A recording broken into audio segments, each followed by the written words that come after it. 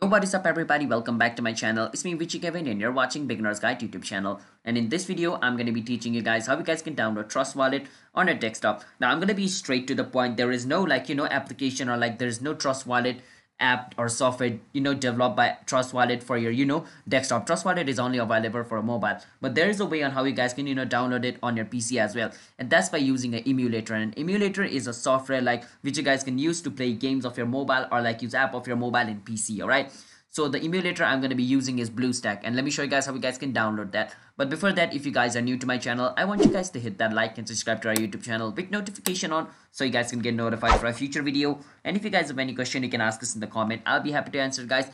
Let's jump right into the video. It's easy. You just want to go to your search engine and search for BlueStack download.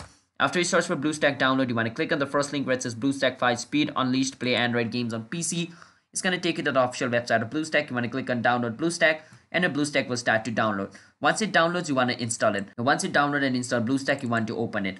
So I'm opening my BlueStack over here. Now basically after your BlueStack opens, basically what you want to do is you want to go on the Play Store icon on your BlueStack and log in into your Google account first, right? So let me show you guys, but first it's loading, so wait for some time. Now after it loads, you want to go on Play Store. After you go on Play Store, you want to log in into your account. Once you log in into your account, basically it's going to be shown over here like this. Now you want to go to your search and search for Trust Wallet.